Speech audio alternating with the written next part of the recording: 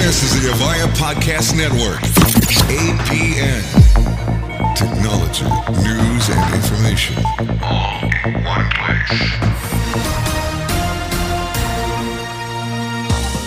This is the E911 Talk Podcast, episode 102, recorded Tuesday, August 28th, 2012. Welcome to this edition of E911 Talk with your host, Mark Fletcher, product line manager for emergency services at Avaya. Now, here's Fletch. A common request that is often seen in an RFI or an RFP for an enterprise-class E911 system is the ability to bridge into the outbound 911 call. Now, the reason behind the request is often based on the desire to supply the 911 call taker with additional information by someone who may be in a position to do so. A common example that's given is a hotel front desk manager. Someone in a particular room dials 911 because of a fire. And because the PBX does not use room-level public telephone numbers, only the main number of the hotel is displayed to the 911 center. The front desk manager is made aware of the call from the room and is able to bridge onto the line and then communicate the specific room number. Although this sounds like a good idea, it is actually one that is quite controversial and brings forward several different opinions from the industry. When the NENA model MLTS legislation was being finalized a few years ago, this particular point and bridging onto the 911 call became a very hot topic of discussion. While the case could be made that additional information could be conveyed to the 911 call taker, it also opened up the potential for additional audio to be injected into the call. Now, the primary concern here became maintaining the pristine audio between the caller and the 911 call taker. 911 call takers are trained on multiple levels. In addition to being an emergency medical dispatch, that provides them with the skill set to verbally instruct 911 callers with things such as CPR and childbirth over the telephone. They're also trained to listen for audio cues that may be present on the telephone line. Things like the sound of a struggle in the background, a shotgun cocking, or even the sound of fire can all be very important clues to the situation that is unfolding. Now, looking back at our hotel fire scenario, I was wondering what would actually unfold if the fire alarm panel was also located at the front desk, effectively blocking all audio on the phone call.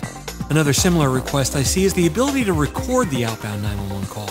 When I ask why, the typical response that I get is, so we know exactly what was said and to whom to protect ourselves from liability. Now, since all 911 centers that I know of record and archive all inbound calls for the same reason, I'm not sure why the enterprise would risk any potential interaction with the outbound call other than to be nosy. Now, for those that feel that ambient background noises would never interfere with caller audio, I'd like to give you an example of an incident that occurred just this past week in Vancouver. The homeowner, awoken by his dog barking at 2:15 in the morning, discovered an intruder inside of his house. Now, while the homeowner and his wife were on the phone with 911, the intruder tried to kick down the bedroom door. The story said, the Clark County Sheriff's Office said the level of ambient noise made it hard for the dispatcher to understand what was going on at the house. The dispatcher was typing, the dog was barking, the caller's wife was screaming, and the caller was talking loudly as they told the dispatcher they were hard of hearing. Now, here's the most amazing part of the story. The homeowner said that the intruder had charged him and his wife in the bedroom, and he then fired 6 fatal shots from his handgun. Now, although police admitted that normally you can hear the shots, since this was a small .22 caliber handgun and it was quieter than most others, the sound of the shots were lost in the ambient background noise. Now, I listened to a copy of that tape, and even though I knew where to listen, I still was not able to hear those gunshots. Just imagine what else could have been blocked in another situation. Now, of course, you're welcome to listen for yourself, and I'll provide a link to that audio in the written version of my blog. You can find that, as always, at www.avaya.com/Fletcher. So now that you have a better understanding for the potential of having background audio hinder instead of help, I hope you'll think twice before you make it a requirement in your solution.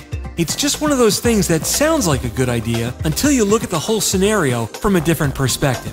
The goal of enterprise E911 solutions are to provide assistance and additional information in public safety. They're not there trying to do the job that public safety is responsible for doing. You've been listening to the E911 Talk podcast with your host, Mark Fletcher, product line manager for emergency services at Avaya. E911 Talk is a weekly podcast available on sites like this, as well as iTunes, and is available free of charge. If you have any comments or questions, you can email Fletch at fletcherm@avaya.com. That's Fletcher, the letter M, at avaya.com. Be sure to listen in next week for more informative topics on E911. 911, the line is recorded. What is the exact location of your emergency?